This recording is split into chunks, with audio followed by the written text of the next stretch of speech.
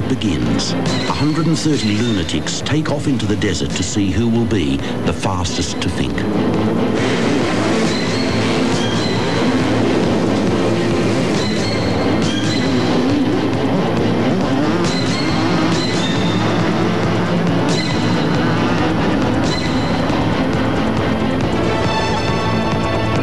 Phil Lovett, who started in the second batch of riders, is literally flying, and by the 80-kilometre mark, he has passed the first 4 starters and is leading the race.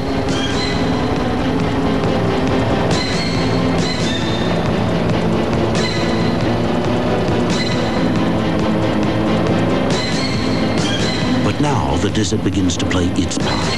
Phil's bike is rapidly losing power. The dust is wreaking havoc with his exhaust system.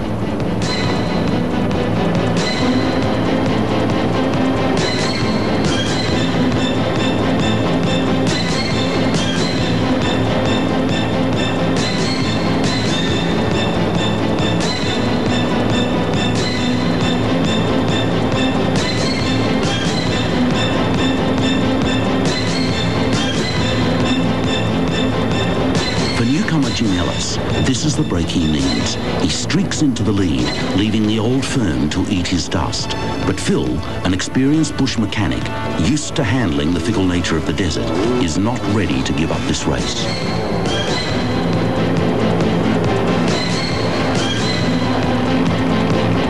At the 110-kilometre mark, Jeff Curtis comes to grief.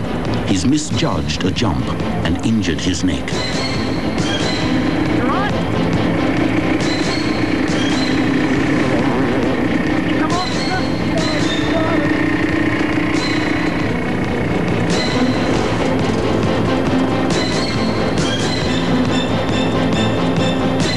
Jeff's in a great deal of pain, but he's determined to stay in this race.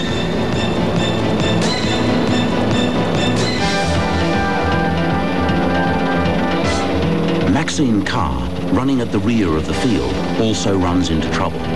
Because she's unfamiliar with the track, she misses her first fuel stop. There is no choice but to turn back before she runs out of fuel completely.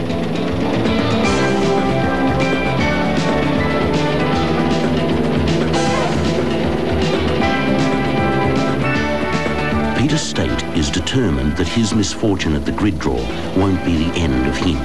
He is riding like a man possessed.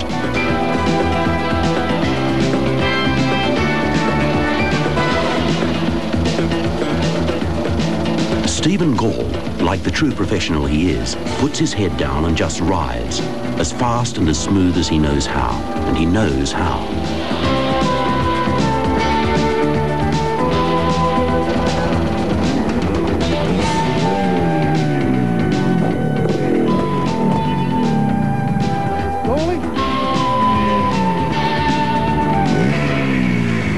Second fuel stop, Gall is only 30 seconds behind one of the main threats to the old firm. With his fuel crew operating at lightning speed, Gall screams off to catch him before they get to Finke.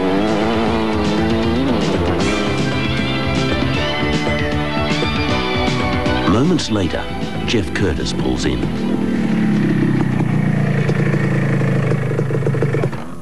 Top out. Oh, your neck? This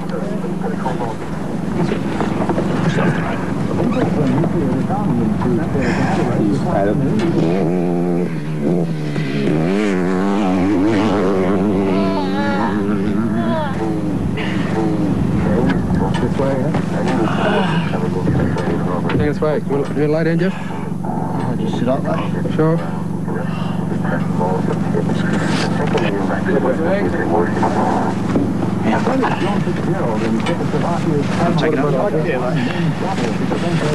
What happened, mate? I just leapt over that big hill near Deep Well there. The old neck just went click.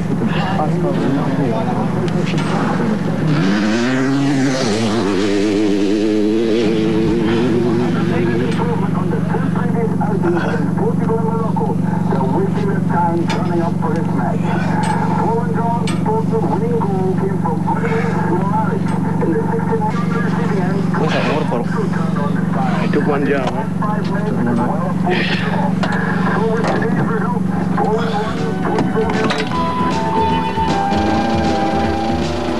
endured the race for 200 kilometres, Maxine Carr has yet another mishap.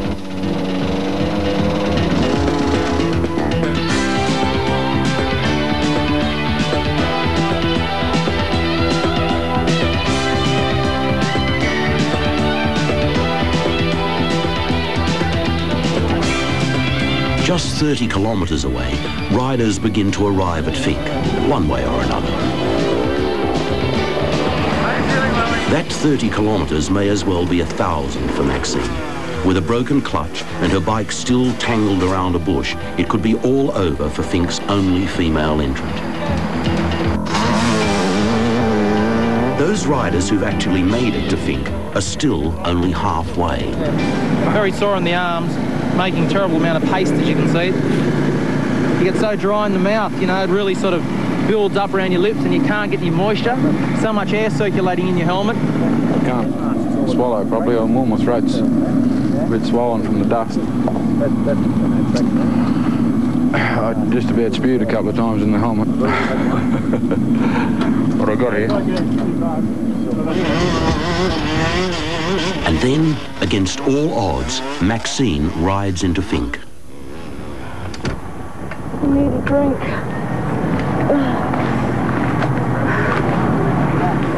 Maxine, look at the I camera. need a drink. Maybe she can.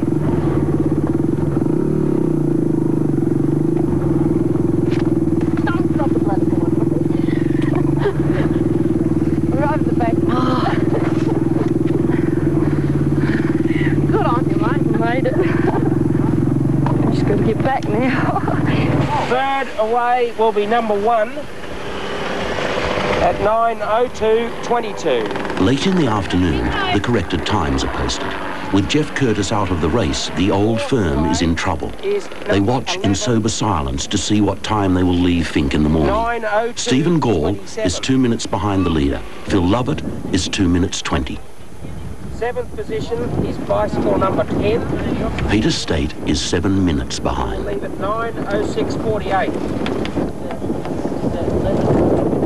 And the leader, a newcomer, American Jim Ellis, is leaving first at 9 a.m. I mean, I wouldn't mind winning it for the first time ever for a rookie. That is spoil Damien's race. But it would spoil yours for winning it before. For mine, what? The 4th time. This will be the 4th time you win it? Yeah. The speeds we're going, 4 minutes probably gives you maybe 2 kilometres lead. So unless Jimmy has a problem, there's no way that I'll catch him. I still got a chance. I'm not that far behind. I'll give him my best shot tomorrow. I don't know what happened. It's not there, not in the running. I think it's going to be a bit of a challenge for everybody. This is Australia. Check it out.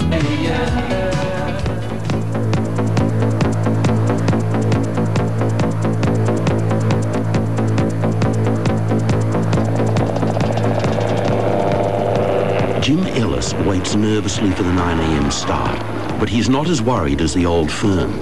For them, it could be the end of an era. Never before has a first-time entrant won the Finke Desert Race. Jim knows he might be making history today. The moment of truth finally arrives.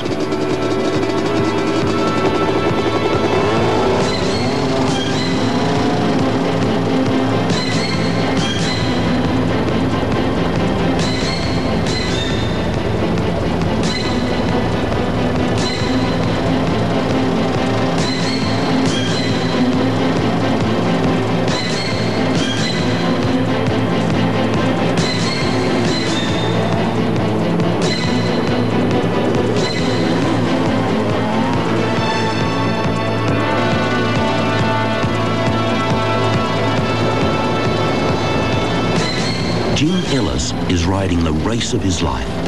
He wants to claim this race as a first-timer. Stephen Gall, 2 minutes behind, is fighting a losing battle to catch the American when fate gives him the luckiest break. The desert says no to Jim Ellis. What happened?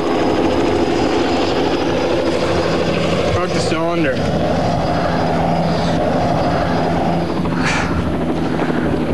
Oh, Lord, help me. is now running in first place. The old firm are back in control. Everything was going well, I was having a good run. And then all of a sudden on my right-hand side, Jimmy Ellis, parked beside the track. My first thoughts was, wow, this is great. So I was extremely happy to be able to cruise by Jimmy and get into first place. Phil Lovett streaks into second place and with renewed vigour sets out to catch Gall. There's only desert races where I can ride any good against the likes of Stephen Gall and Glenn Bell, the likes of those guys. I can match it with them there because that's what I do best. I just enjoy motorbike riding. I don't really want to do it professionally. Peter State moves into sixth place, and while his chance of catching the leaders is slim, he won't give up. The hardest part of the lot is the concentration, because if you don't concentrate, you know, you could die. I mean, I find myself not concentrating sometimes, and you have to shout at yourself or just talk to yourself and say, come on, you know, kill, you know, just really get yourself into gear.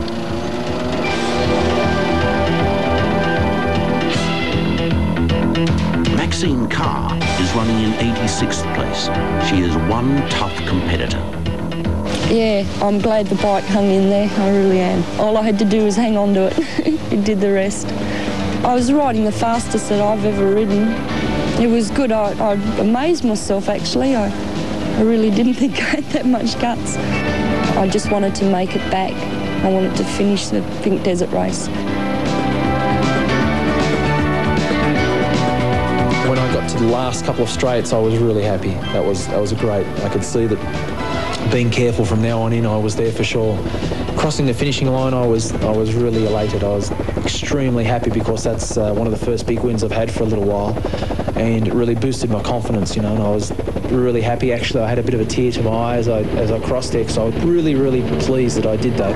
I've always liked to be a winner over the years. I've strived very, very hard to achieve success, and I don't like losing.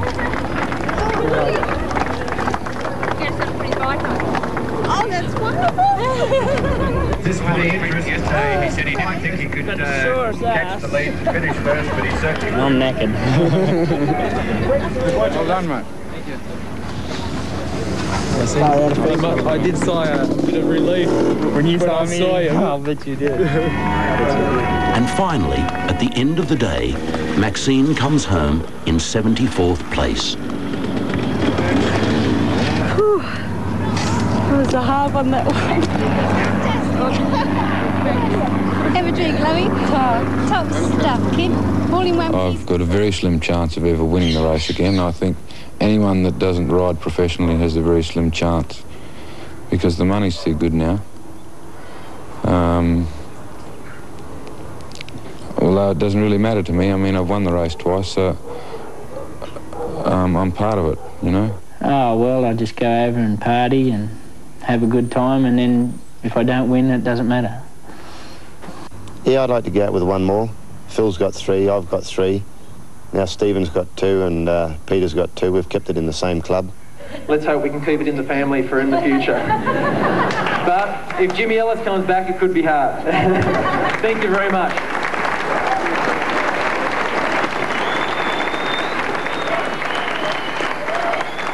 Next, we go to a uniquely Australian game that's all the